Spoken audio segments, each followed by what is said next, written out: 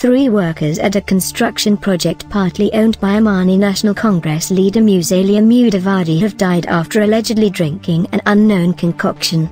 On Saturday morning, Mr. Mudavadi confirmed that 4 other people working at the site were treated and discharged from hospital. The construction site is said to be located in Karen, Nairobi. On Thursday, 7 workers on a construction project in which I've partnered drunk an unknown concoction.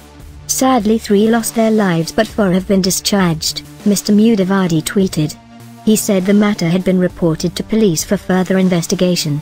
Mr. Mudavadi, who is out of the country, said that he will do all it takes to ensure that he assists the affected families.